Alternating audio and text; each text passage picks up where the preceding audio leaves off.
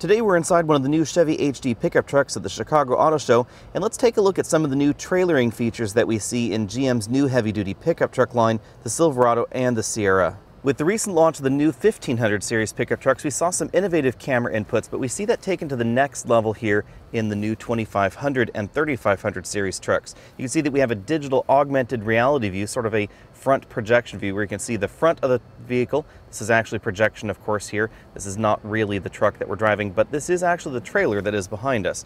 We have a number of different views here. We can see down the sides of the vehicle. We have cameras that are integrated into the side view mirror, right like that. You can see my hand waving around. And as you turn on the turn signal and turn the vehicle, it will actually bias the view sort of 80% one side, 20% the other. That give you a better idea of exactly what's going on there. We have a few different views here. We can look down the side right like that, or we can actually combine side views and a camera feed from the rear of the trailer itself. So that's the camera view from the rear of the trailer. This particular option box is grayed out, but this is the transparent trailer option. It requires a bit of setup and, of course, driving the trailer around before the computer can digitally manipulate the image. So I'm just going to go ahead and put in a snippet here from GM's press site so you can actually see what that looks like when we're in motion. We also have our pretty typical pickup truck bed view, a hitch view right there, so you can see what's going on a little bit more easily. You can optionally get a camera feed from inside the trailer, so that way you can see what your animals or your trailer is up to, see if your dishes are falling out of the cabinet, that sort of thing. A view from the front of the truck, view from the back of the truck, and some different hitch views there as well.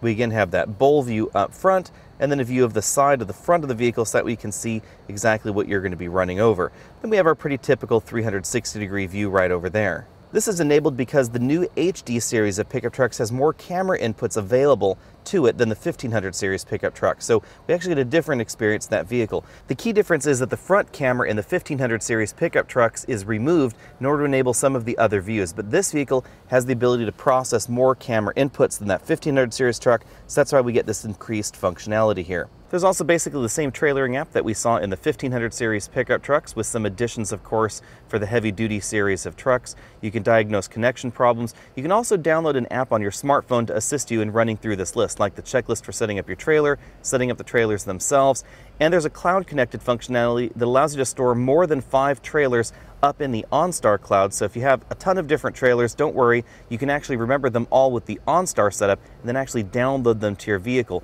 But you can store up to 5 different profiles right in here. This is where you would set up things like the length of the trailer, etc., so that way you can get that transparent view functionality.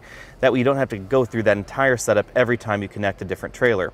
It's also worth noting that if you're a fleet customer, you'll be able to send these profiles to multiple different vehicles. So if you share trailers in a business, you can actually send them all down to your Chevy heavy-duty series pickup trucks, and we're told that the GMC series of pickup trucks will also be able to share those profiles. The camera inputs for the trailer happen right back here just above the usual wiring harness for your trailer brake lights, etc. We have 2 different little doors right up here where you can plug in the 2 different camera inputs, and that effectively takes the place of the 4-pin wiring harness connector that we see in the rest of the truck lineup. General Motors has also created an Apple CarPlay and Android Auto app that will allow you to do certain things while you're in motion via the display functionality in their head unit. At the moment, the only thing we've been able to see is the trailer control section. They've partnered with ASA Electronics to control features within certain compatible trailers. There are a number of them out there, from animal trailers to camping trailers, that sort of thing. We can do a number of different functionalities right here. Right now you can see this is the connection successful screen. We can actually control things like the lights on the trailer, exterior lights, security lights, warning lights, hallway lights, etc., all the lights that are independently controllable. You can also turn the water heater and water pumps off right there within that system. Start the heating or air conditioning system, start the generator that's in there in the trailer, and then we have access to certain sensors as well. At this point in time, we're not quite sure what additional functionality will be enabled via this particular app and integration into CarPlay and Android Auto, but we are told that this will be fully available once this vehicle is on sale. So the day that you run out and buy your new 2500 or 3500, you should expect to see this app available in the App Store, and then additional functionalities are likely going to come over time.